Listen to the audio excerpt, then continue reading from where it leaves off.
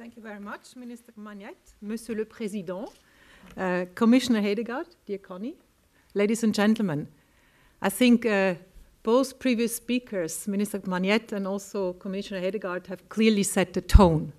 The question is not, is climate change important? The question is, what do we do about it? So the time really goes from speaking to doing. I come with 3 great news this afternoon. The first news is the technology, and Minister Magnette, you mentioned the important role of technology in this. The technology is basically there today to cope with the 2-degree challenge. So it's a matter of rolling it out and of using it. The second good news is the markets are there. The markets are clearly there. Let me just give you some figures of infrastructure investments that cities plan to do. Of course, also a lot of that in green and environmental technology. So London will invest $130 billion in their infrastructure. Atlanta, 90. So very, very big figures, and I'm not even talking about the Chinese cities. Cities, by the way, are absolutely important markets. They account for 60% of the global water demand, 75% of the global energy demand, and 80% of the greenhouse gas emissions. So the battle of climate change clearly is either won, and yes, won, hopefully, or lost in cities. So cities is absolutely important. So technologies are there, the market is there, and the financial community is supporting it. And many companies are offering performance contracting. So it's basically a model where the company invests in the savings of a third party, and with the energy savings, the payback can be done. So these models exist today. So technology is there, markets are there, and the financial community is there. So basically, here we are. What does it mean for Siemens from a company perspective? In 2010, the revenues from our environmental portfolio, the environmental portfolio is really the scope of our green technology. So it's on one hand the renewables, so wind and solar. It's anything that has to do with energy efficiency in buildings, for instance, but it also has to do with environmental technology, so for instance, water technology. So these 3 technologies make up our environmental portfolio. The revenues is 28 billion euros. The total revenue of Siemens, 77. So it's a very important part today of our business. That's one good news for our shareholder. But for us, as people, we are also interested in our planet. And that's the second important part. With this revenue, our customers are able to reduce CO2 with what they have bought from us in 2010 by 270 megatons. So that's a fantastic figure. It's 28% of the yearly output of Germany. Huge. So it's a very good business for us, but it's also a good business for us as people and, of course, for our planet. So what are we doing? We want to continue to roll that out, and we just set a quite ambitious target, I have to say, to achieve 40 billion euro revenue with this portfolio by 2014. So it's not that far away. And when you relate the 40 to the 77, based on today's revenue, it's more than half of our company. Of course, also the CO2 abatement will follow accordingly. But what we also need to do and what we're working on, we call it walk the talk.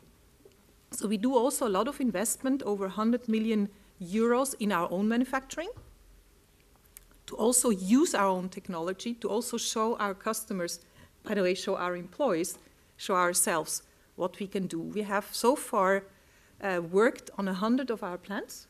We did the energy analysis and then also did investments and improvements. And in general, it's probably around 15%, depending on exactly what manufacturing it is, that one can achieve.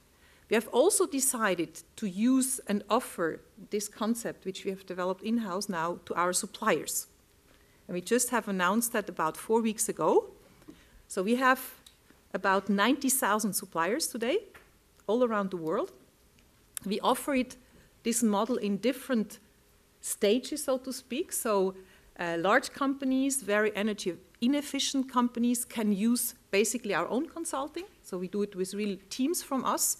But we're also working on deploying a kind of a Google system where maybe smaller suppliers or suppliers that don't want to invest so much, they can basically make their own check.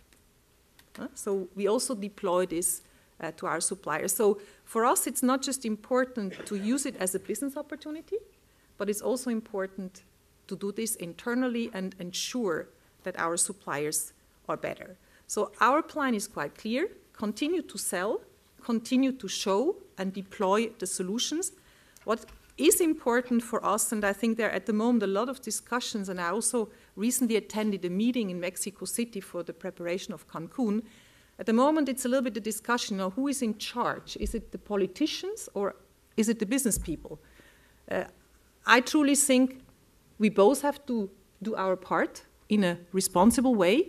I think the set plan that we have and you have here is very important. It's an important step. But on the other hand, when I look at the investments today in China, but also in the US, the set plan will not be enough. Europe today is the leader in the world in environmental technologies. We are up to stage, but also we are under heavy attack simply because the Chinese want to have this space. The US is investing a lot in these areas.